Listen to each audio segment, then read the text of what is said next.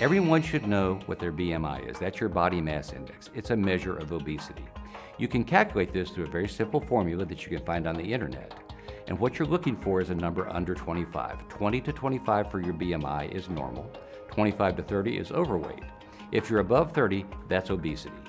If you are in the obese range, you want to bring it down into the overweight range. If you're in the overweight range, you of course want to bring it down into the normal range. And obesity and a high body mass index is a very important thing to know about because it can affect your health.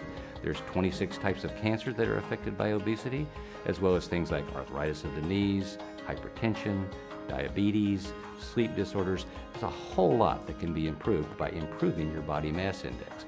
So know what your BMI number is, try to get that number down and shoot for a number under 25.